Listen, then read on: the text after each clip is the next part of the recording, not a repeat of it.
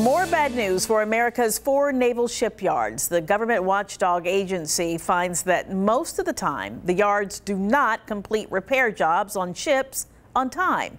We're talking thousands of lost days of ships tied up at piers instead of patrolling the high seas. 13 News Now military reporter Mike Gooding breaks down the concerning numbers. The Navy needs to give high priority to fixing this problem. From 2015 to 2019, 3/4 of the 51 maintenance periods for aircraft carriers and submarines at the nation's 4 publicly owned naval shipyards were completed late. It adds up to a staggering combined total of 7,424 days of maintenance delay.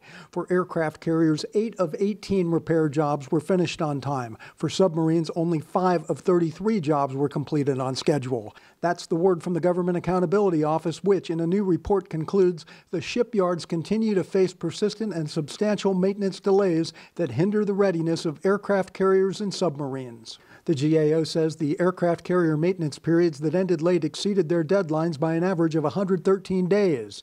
The agency says that submarine maintenance periods ending late missed their deadlines by an average of 225 days.